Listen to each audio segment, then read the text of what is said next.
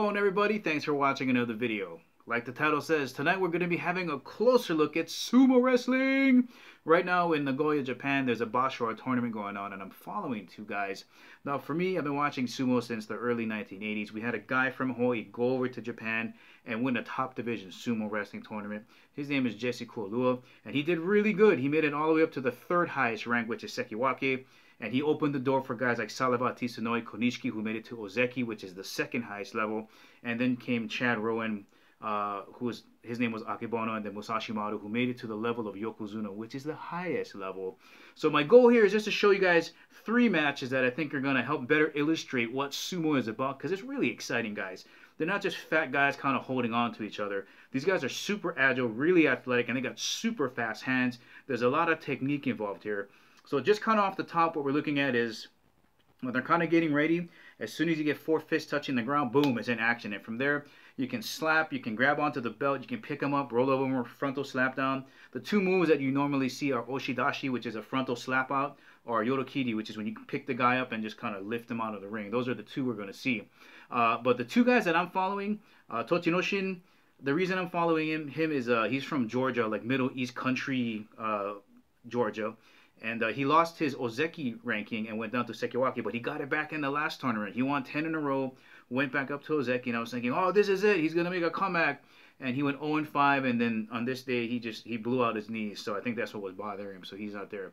Now, the other guy that I'm looking at, his name is Enho, and he's about 5'6". He's like my height. At the max, he might be 220. And as we're going to see here, he's going up against guys twice his size. So have a look, enjoy. I promise you guys you'll have a different outlook about sumo wrestling. But let's get into it. Here's my man Enho. Let's see if he's going to win.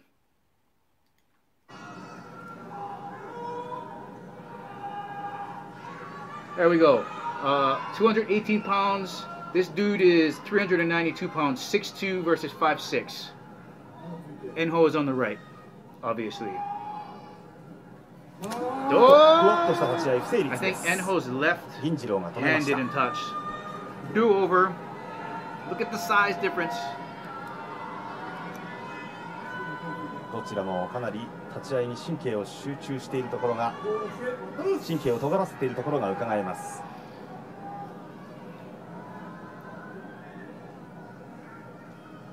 Highest ranking referees were like silk robes, lower ones were cotton.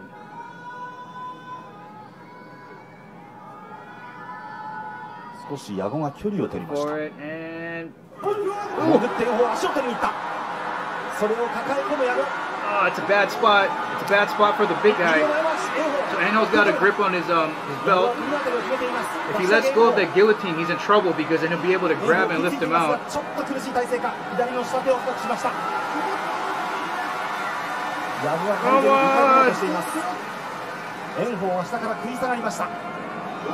Grabbing that belt is such an advantage. You can do a lot. So if that guy releases that guillotine, he's in trouble because then he'll be able to push him out. Oh, there he goes. Ah, he rolled him over. He rolled him over. Let's watch the slow motion.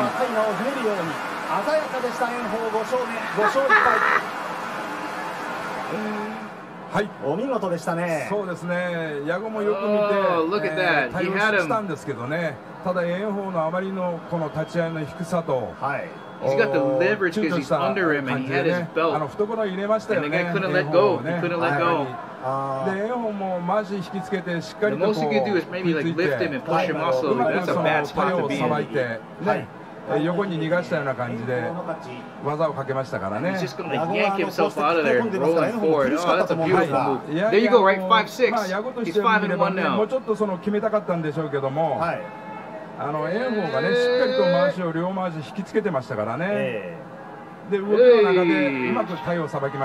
Okay, so that's my first guy that I'm watching. So I hope he continues his win streak.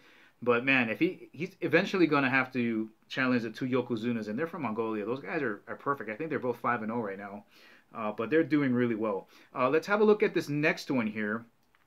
And I'm not too sure what's happening in this one. Why did I pick this one? Oh, this is about agility. You gotta watch this. Okay, so wait for it. Oh my God. Okay. Who won that one, right? It looks like the dude in the orange or pink slapped the guy down. But watch his, is it the left foot? The right foot. The right foot hits, and the guy that's falling actually like stiffened out his body so he didn't hit the ground. He saw it. He's looking at his foot. You can see it. He's like, oh, I gotta lay out. I'm gonna lay out. And then watch as he rolls. Do a little judo roll right here. Basically, it's going to a ref's decision. 招待竜の体が先に飛んでおり、領事軍配差し違いで大野賞の勝ちといたします。 Gyoji on the bottom. If you're seeing Gyoji, that just means referee. That's the dude. There you go, right? So you see a lot of these tournaments when the guys get up on the edge and they're both falling at the same time, and they're all trying to just lay out and get stiff because they know that if they can hold it long enough, they're going to win the match, and that's a great example. Now this last one here, I think this is one of the ones where I think the guys are just staring at each other. Let's see. Let me get it playing here.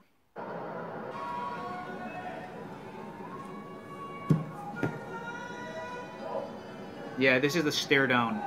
Some intimidation. Nobody's backing down. They're just kind of like, what's up?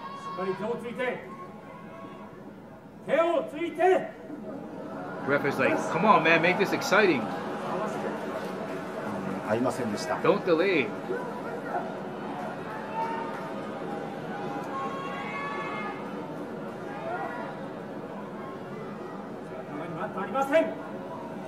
Come on. Let's go. Stop delaying. The referees are in training from about 19, and as they go up in age and status, their clothing changes and what they wear is different. You'll see some of them wearing a knife, tanto, higher status. One. Oh! Solid. It's an atomic bomb when they collide. Oh, see, he's up on the edge. Nope, he's moving around, moving around. Ah! Oh, man. There you go. Atomic bomb. Boom. Oh, man. You gotta be nimble to get up on the edge of that ring and then shuffle around. Like it looks like he's gonna get pushed out, shuffle, shuffle, and then I'm gonna throw you right over. Well, that's if you're not excited, that's fine. But I'm telling you guys right now that it's a 15-day tournament, and there's nothing fake about this, or at least I don't think there's anything fake about it. This is real guys throwing on each other. You know, 350 pounds plus, except for my man. Who's like 5'6", right? Oh gosh, my guy, what are you gonna do, Enho? But I hope he hangs in there. So I hope this changes your opinion and you watch it a little bit more. Like I said, I'm gonna leave a link for the video that I got this from, so you guys can check out each day, because I think this guy's gonna post. I think right now at 4 o'clock this morning he'll post in day 7, but it goes all the way to day 15. And at the ending of this tournament, like at the ending portion, you see the 2 Yokozuna guys wrestle, and there is a extreme difference between their talent and everybody else. And there's a couple of Ozekis floating around here too, but I encourage you to click on the link and watch it, because it's a lot of fun watching these guys go around. And we're only catching like 1/4 of it, because there's a lot of ceremony that's cut out in these actual clips that we're looking at. But guys, that's the ending of the video. Hope you enjoyed it. If you liked it, please give me the thumbs up. If you haven't subscribed to Kimo 365, please do. And remember, I'll catch you guys later.